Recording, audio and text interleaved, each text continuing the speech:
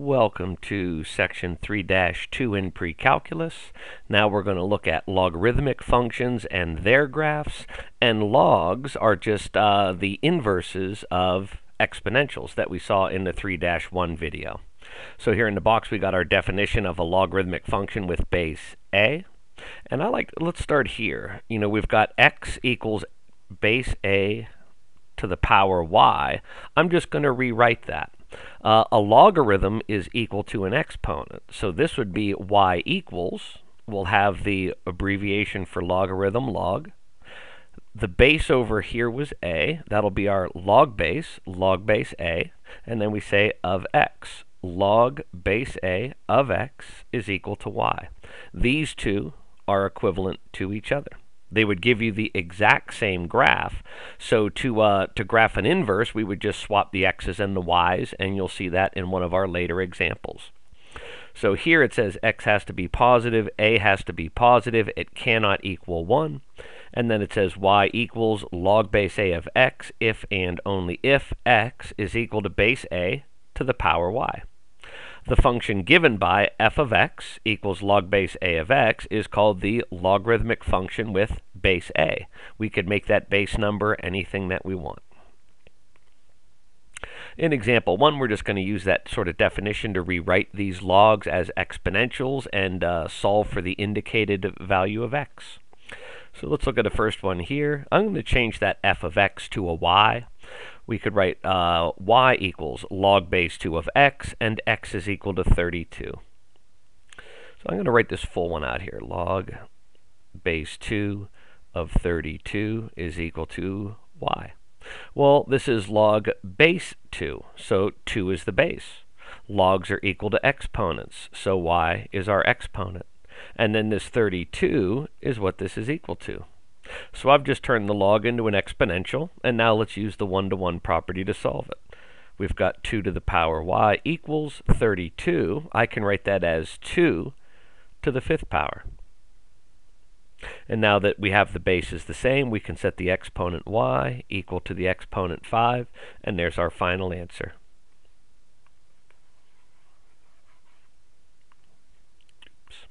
Letter B, log base 3 of x, log base 3 of x, but we're going to let x equal 1, and that is equal to y. So log base 3, 3 is the base, logs are equal to exponents, exponents y, and that's equal to 1. Ooh, now this we can't get the bases to be the same, but think it through. We got our properties of math. Something to what power always gives you an answer of 1? Well, the 0 power. 3 to the y, we could say, is the same thing as 3 to the 0, and 3 to the 0 would be 1. And we could set our exponents equal, y equals 0.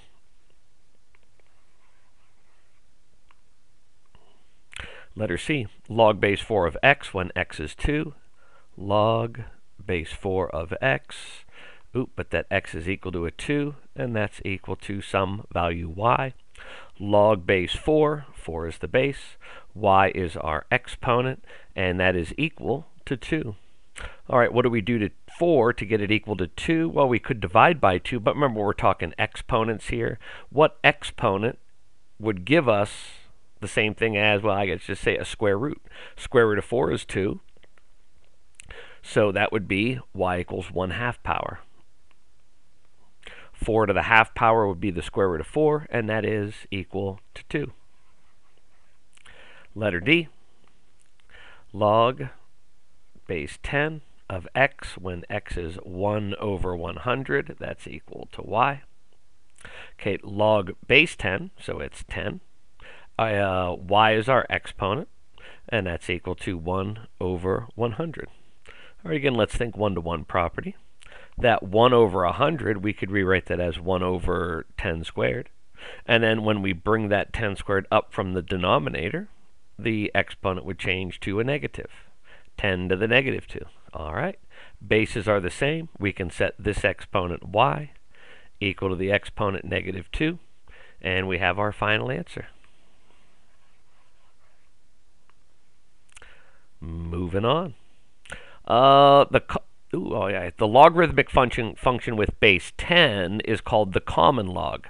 It's denoted by log base 10 or simply log. This is usually a button on a calculator. Yeah, on most calculators, this function is denoted by a button with log on it. Example 2 shows you how to use a calculator to evaluate common log functions. You'll learn how to use a calculator to calculate logs at any base in the next section. So let me grab my calculator here. And there it is. Log log base 10. So what I could do here is just type in 10 and hit the log key, and out pops a 1. 1. X is 1/3. So I'm going to do 1 divided by 3 equals, there's a third, and I'm going to log it. And we get negative 0.4771. All right, up next, 2.5. 2.5, hit the log, 0.3979. 0.3979. And our last one is negative 2. 2 negative, hit the log, boom, invalid input. The calculators in class might say error, so I'm just going to write error. You'll see later when we look at the graph, you can never log a negative. Logs aren't defined for negative inputs. All right, here's some for you to try on your own. In the first batch, evaluate them using those properties or rewriting them. The second batch is for calculators. So pause the video and give those a try.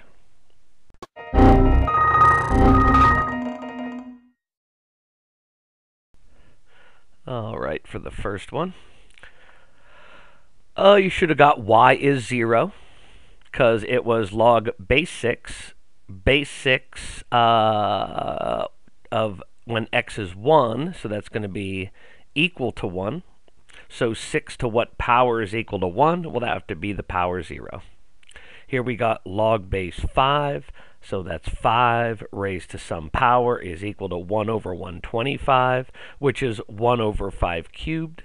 Bring the 5 cubed up and make the exponent go negative, 5 to the negative 3. So you could set y equal to negative 3, and the problem's over. Let's see this last one. Log base 7, so our base is 7, raised to some exponent is equal to this value of 343. And that's just 7 cubed. 343 is 7 to the 3rd power. And now one-to-one property, y is equal to 3. Oops. All right, the 3 calculator ones below. If the button pushing went well, for the first one, you should have got a 2.4393. The second one, error, because it is a negative, and we cannot log a negative. Last one down there that you can barely see is positive a half, and we get the value of negative 0.3010. I hope they went well for you. Okay, here's some properties of logs. And the first one we kind of already saw, log base a of 1 is equal to 0 because any base raised to the 0 power is equal to 1. So any log base, if there's a 1 there, the output is always 0. Number 2, let me make these a little bit bigger so I can scribble around on them. There we go. Log base a of a is equal to 1 because we could rewrite it and say base a to what power would be equal base a? Well, that would be to the 1st power. And this kind of bleeds into the next one here. Log base a of a to the x power is equal to x. So if you see something like this, log base a, and this is the same number, then this exponent is the same thing as your answer. And sort of on the flip side of that, we have log base a of x, and that is raised up to an exponent above a base a. So we have, let me back that up one more. When you see this, this is the base. To log of the same base, those are going to cancel each other out. And then your final answer is just that number, whatever x happens to be. The last one is a one-to-one property. Log base a of this is equal to log base a of that. Since they're both log base a's, this is equal to that. X is equal to y. Let's see a couple of these in action. Oops. So using the properties that we just saw, we got a log base 4 of 1. I don't care what that base is. As long as that's a 1, we know the answer is 0. And that was property 1 that we just saw on the last slide. Here we got log base root 7 of root 7. You know, when these are the same, the answer is just going to be the exponent up here. And since there is none, there's an implied 1. So log base 7 of 7 to the first is equal to 1. And I think that was property 2. Let's take a peek at this last one here, make it a little bit bigger. Again, just like squares and square roots cancel, we have a log base 6 that's the exponent above the same base 6. 6 log base 6 is going to cancel, and the final answer is just going to be that 20. That would be the inverse property from the last slide. Inverse property. Okay. Let's see here, using the one-to-one property. Okay, these aren't bad. So we got a log base 3 of x is equal to log base 3 of 12. Well, they're both log base 3's, so we can set this equal to that. X is equal to 12. It's just that easy. The next one, we don't see a base number, so it's a common log, log base 10. Log is equal to log, so we can just set the 2x plus 1 equal to the 3x. Subtract 2x from each side. Now 1 is equal to 1x, so just x is equal to 1. Letter C, last one. I see a squared in there. Don't get worried.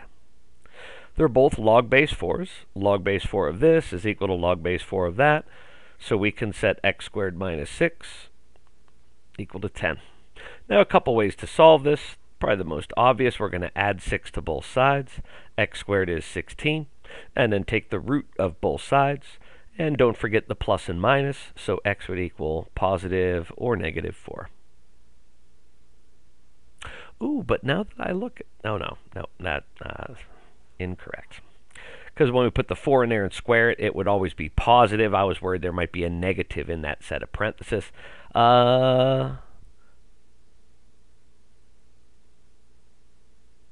No, that wouldn't happen. What do we got next? Some for you to try and enjoy. These first 3 look like they're going to be the applications of the properties. The last one is the one-to-one. So give the video a pause and give them a try. Don't be scared. All right, it looks for this one. Log base 9 of 9 to the first. That would just equal 1. Here we have 20 raised to the power of log base 20. Those are going to cancel, so we're just left with the 3. And we've got the log of 1. It doesn't matter what base we're using. That is always equal to 0. Okay, now the last one. Oops. Get up there. There we go. They're both log base 5's. Log base 5 of this is equal to log base 5 of that. So we can set x squared plus 3 equal to 12. And then we're going to subtract 3 from each side. X squared is equal to 9. And then we're going to square root that. And we get plus or minus 3. Okay. Is that it? No, that's the end. Odd problems in class. We'll do some WebAssign for homework, and I'll see you in the day 2 video.